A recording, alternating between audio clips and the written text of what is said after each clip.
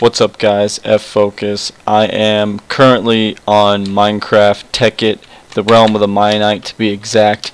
My brother and I have been playing this game quite religiously for the past week or so. It is going to be completely open 24/7 if anybody would like to join. It can handle quite a bit. Just in case anyone was worried about that. I had a couple people that was saying, well, the more people you get, the more server. Yeah, the more people I get, if it does lead to that, I have a separate computer. I'm just going to run the server off my laptop 24/7, so nobody has to worry about any server lag, anything like that. So it's going to be pretty great. Anyway, that's pretty much it. I just wanted to kind of let you guys know what's going on, just in case. Kind of going to be stepping away from Division. Couldn't think of it.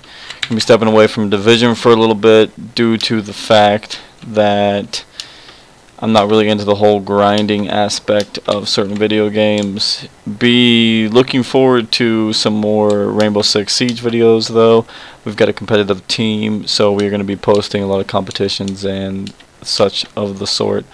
So that's going to be something you guys can also look forward to. Everything will be posted, every game, just in case. Also, just for security reasons, because there's a lot of people in Siege that hack, and there's a lot of people that, if you're good, they accuse you of hacking. So it'll just kind of be proof. I can just point to my YouTube channel and say, hey, here's every game ever, no hacking.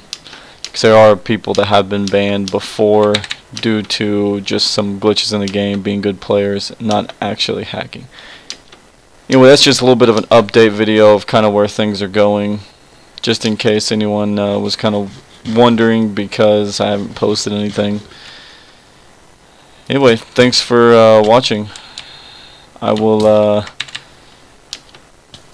be uploading videos very soon. Oh, that was a good update video, and I had a little picture, the little chat box pop up of what I killed that person with.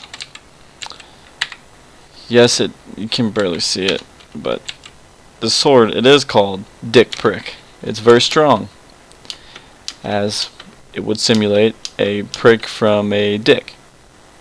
That's a good closing. We'll leave it at that. Thanks, guys. I'll see you in the next video.